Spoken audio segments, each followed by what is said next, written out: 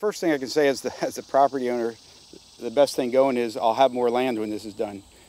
And at places along this stream, I can see where I lost 15 to 18 feet of land. We brought together a conservation district, farmers, landowners, DEP, Fish and Boat Commission doing the hard labor behind us here to actually pull together a project and put the brute force in and implement some really, really simple technologies that dramatically improve the quality of our streams.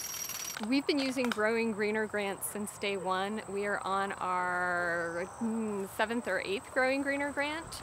They've been the primary funding source. The conservation districts have a really instrumental role. They're the ones that identify the landowners and have the early initial conversations, helping us figure out where we should be working, if a site's suitable, keep the landowner informed and engaged throughout the whole process. There's so many people involved and trying to do something good for the environment.